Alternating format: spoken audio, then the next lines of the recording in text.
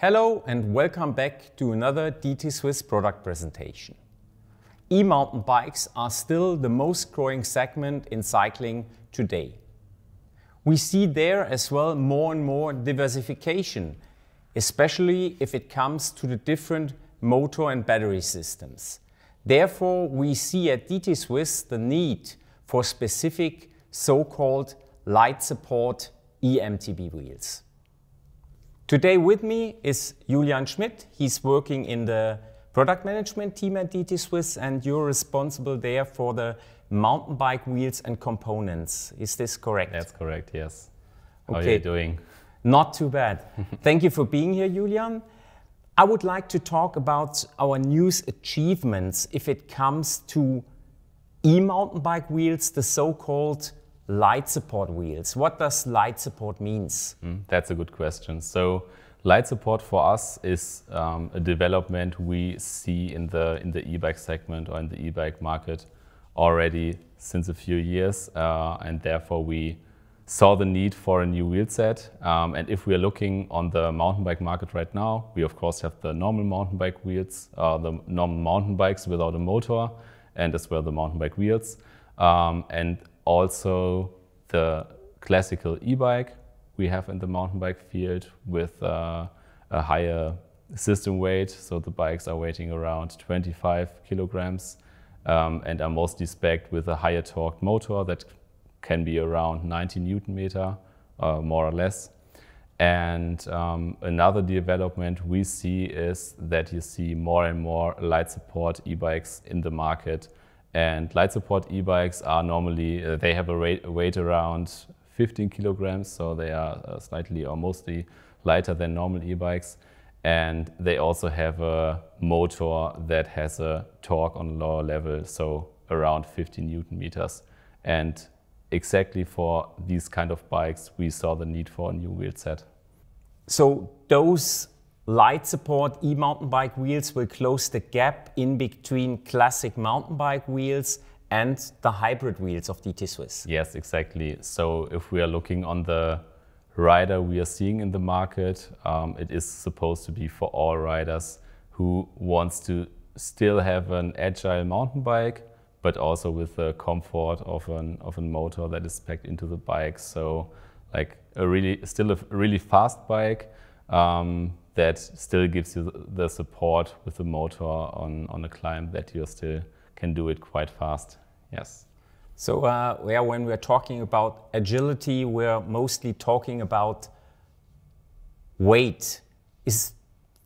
Those wheels need to be lighter for sure. Is this just achieved by using a different rim or what did you did? No, it's not just the rim that we updated for the new light support wheels. So if we're going back in time a little bit, look on the first generation of hybrid wheels, I think we already started a new chapter with specifically developed wheels for e-mountain bikes.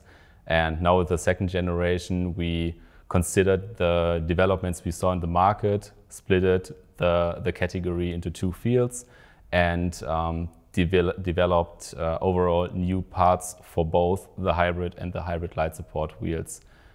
So if we look on the light support wheels, of course, we are closer to a normal mountain bike wheel, but still with the consideration of motor torques and the loads you have when you're using an e-bike. So it's the combination of both fields. That seems to be then challenging to have on one hand the agility, make stuff lighter, make the wheels lighter in this specific case, and at the other hand you need the durability as the abuse of those wheels with the torque plus the torque of the motor and your legs need more durable wheels. How did you achieve this? Yes, exactly. So I mean, if we have a new development, it's never easy to reach this point.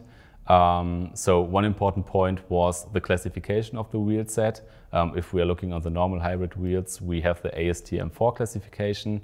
For the light support wheels, it's the ASTM4 classification as well. But we are working here with a reduced overall system, a maximum system weight of 130 kilograms. And the challenging part was to find the perfect combination for all the parts because you still want to have an fast wheel set that is still durable enough for the e-bike field. Julian, you mentioned already the different specific components on those new wheels. Let's go now and talk about the details of the two different models being available, starting with the HXC 1501 light support. Yes, so the HXC 1501 light support is our top level wheel set we have in the light support segment. It is a combination of a lighter carbon rim than we used in the normal hybrid wheels, combined with a 240 spline ratchet EXP oversized hub with 30 teeth ratchets, and that together with a triple butted, specifically developed hybrid spoke with a 2.15 millimeter spoke head. Then we have the next model, which is a little bit lower priced, the HX 1700 light support, which will using an aluminum rim. Is this the only difference to the HXC? No, it's not just the rim. Yeah, for sure. Beside of the carbon version, we also wanted to have an aluminum version on 1700 level. And if we look on the components, we also have a lighter aluminum rim than we used in the normal hybrid wheels. And that comes on that price level with a 350 spline hub, also with the well-known ratchet system and with 24 teeth ratchets. And then in combination with a spoke that is double butted, also with a 2.15 spoke head. It's also a specifically developed hybrid spoke we used here. So, and what about the wheel sizes and rim dimensions being available? That's a good point. So we have two categories. Both will come in a 650B and 29 option and boost only. That is a really important point. To combine the components, another big part, especially if it comes to DT Swiss wheels, is the wheel building. Let's talk about the wheel building and maybe even the testing process of such wheels. Yeah, maybe we should start with the testing process. So we already talked about the challenge we had to develop this field, because we wanted to find the sweet spot between a normal mountain bike wheel set and a hybrid wheel set. And for sure, our testing facilities are the best way to test all the components we specified for the wheels and to test them under the circumstances we defined for this specific field. And that gave us a lot of knowledge of these components, so that we could find the best possible combination of components.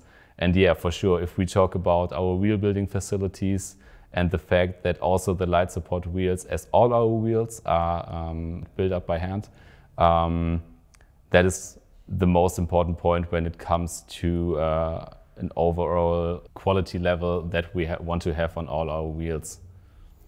Yeah, if it comes to quality, another question which might be interesting as well to get answered from you, from customers, which might show up is the question, if I'm a light rider and I'm not reaching the maximum system weight with my regular mountain bike wheel or e-mountain bike wheel, is it recommended by DT Swiss that the light support wheels should be used on a e-mountain bike with a high torque motor? Yeah, that's a really good question. So I think in the first step it could be a little bit confusing that we now have two different categories for e-bikes, especially for customers who are not so deep into this field and into the components.